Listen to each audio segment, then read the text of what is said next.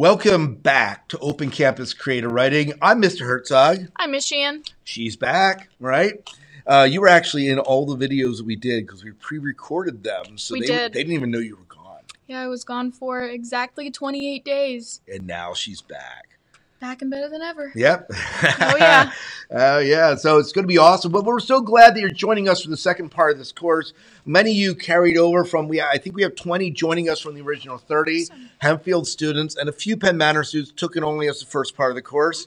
And so we're back in on the second part. And we are excited about this. We're excited to see. We have some different things coming up. And even though we're kind of starting, we're still in poetry at the very beginning. We moved pretty quickly into short stories. Yeah. And we know that some of you are looking at just from some conversations that we had with some of you guys about that.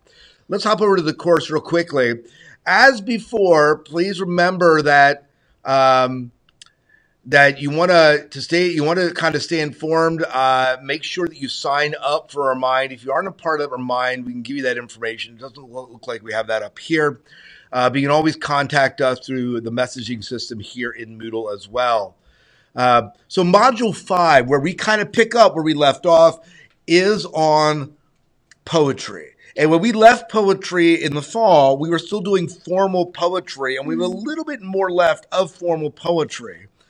I want to stress before we get into this about how important it is for us to work through poetry, especially if we consider ourselves short story writers. Oh, yeah.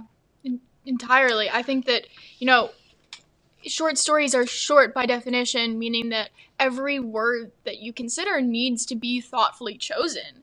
And that's what poetry is all about, is every word contributes to the meaning of the piece as a whole.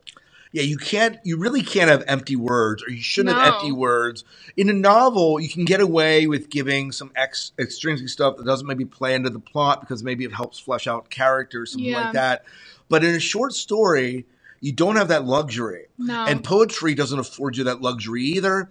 The way you craft through showing and capturing feeling, still important in short story. Oh, yeah. And so that's kind of where we pick up. So we're into poetry part 3, and you'll see that we actually start with line breaks in poetry, which we do, I believe, this Friday. Yep. So tell me a little bit about this lesson we have coming up in line breaks. So this lesson is going to really concentrate your attention on the endings of the lines of the poem, how they flow into the next line, how your eyes track it.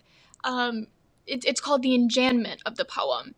Rhyme scheme, things like that. And it gives you an opportunity to play around with that structure with existing poems to maybe figure out how changing the structure changes the meaning or the feeling you get from the poem. Right. So that's kind of where we're heading. We'll get into 5 more types of formal poems in the future. If you want to work ahead, I believe you can.